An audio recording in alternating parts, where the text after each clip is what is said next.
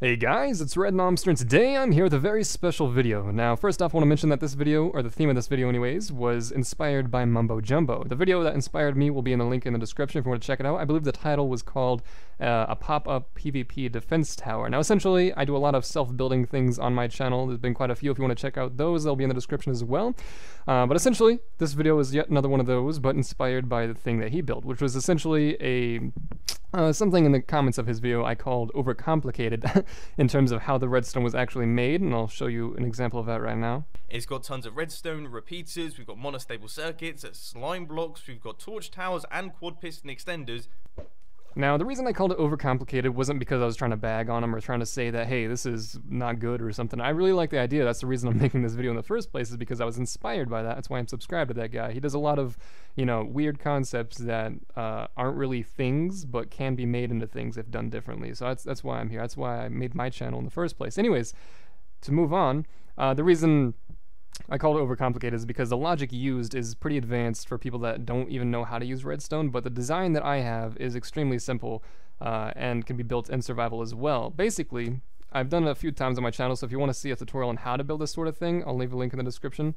But what we have here is a pop-up tower as well. Now, the reason I like this design better is, one, aesthetically, you can do a lot more with it. It's infinitely expandable on the length and width axis, the X and Z axis, and on the Y axis, it can be up to 10 tall.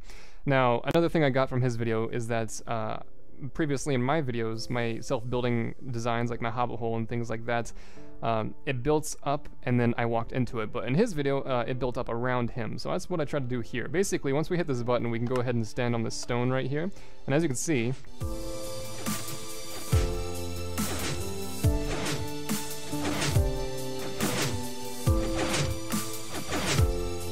it's a little bit bigger than his is, as you can tell. Now, first off, there's a lot of carpet, and the carpet is basically used to keep its shape, and it's also very easy to get rid of. I know what you're thinking, oh, I gotta break all of these carpets and stuff.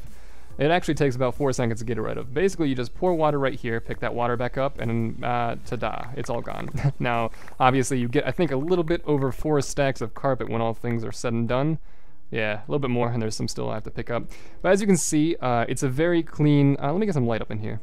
Let there be light! Yes! Beautiful. Look how good this looks, by the way. I like it a lot. Now, anyways, as you can see, there's a lot of room in here. It's very spacious. I tried doing some good design with the ceiling and stuff. I had it a little rounded and things like that. Got some nice archways. There's 4 different entrances and exits just to make it symmetrical. I thought that'd be pretty cool. And also a crafting table to craft your weapons and stuff like that to get ready for battle. Now, it's not very much like a PvP defense system. I just basically wanted to follow the theme of a tower, which was what he did.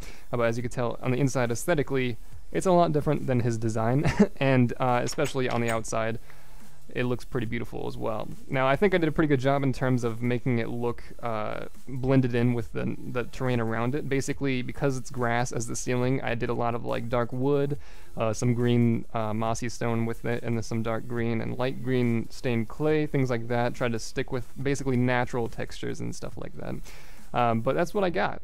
So before I end the video, I want to say a big thanks to Mumbo Jumbo for giving me the inspiration to do this build. As you may know, the builds are completely different, but the concept is there, and that's what matters.